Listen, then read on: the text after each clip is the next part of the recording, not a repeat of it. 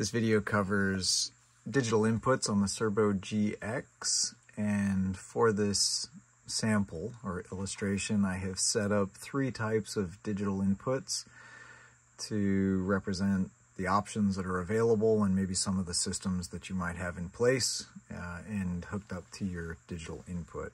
First, let me show you what's going on the monitor here. So we'll see these. There's a bilge pump. This will tell us when the bilge pump is on or off. Currently it's in the off state.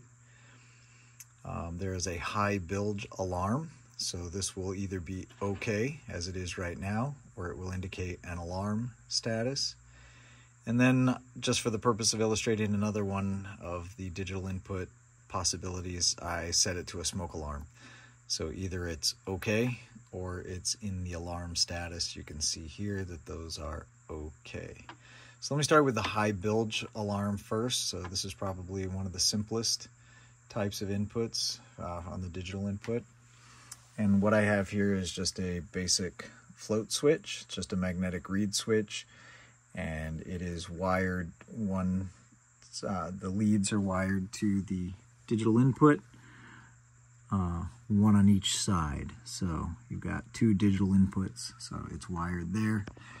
And what happens is when I move the float up, it triggers the alarm. So I will do that. You can watch here and you can see the high bilge alarm. I move the switch up and we have an alarm status. Let the switch fall. Goes back to okay. So this is simply completing the circuit, right? And that is triggering the alarm status for the Cerbo. The next possibility is a potential free or a dry contact relay. And so this one would illustrate, for example, if you wanted to monitor when your bilge pump was running and when your bilge pump was off. And so it would be wired into the bilge pump 12-volt circuit on this side. And then you would have your digital input output or leads here on this side, totally isolated from the 12-volt bilge pump input. So 12 volts here, but we're not transmitting any of that here. We're simply closing a relay in here that drops the voltage inside the Cerbo and says to the circuit board there that the device is on in that case. So I've wired this to a 12-volt power supply to simulate the bilge pump running.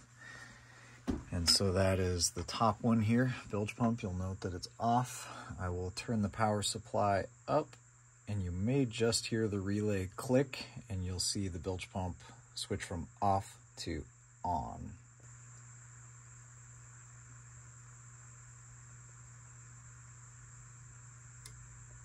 There it goes. Bilge pump is on. We heard the relay. Turn the voltage back down or off and it turns off.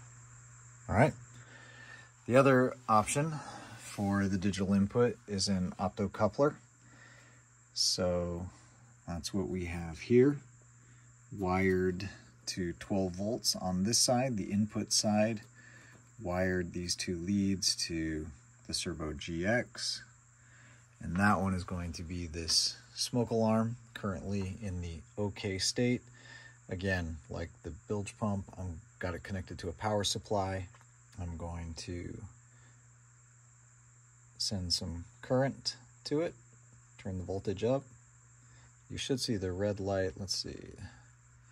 We'll see the red light on the optocoupler flip on as well. So you can watch the smoke alarm and the optocoupler. There it goes. And it alarms. So currently, let's see, I'm putting 13.3 volts to the optocoupler, triggering the Cerbo GX on the output side. Turn the voltage down. Back to okay.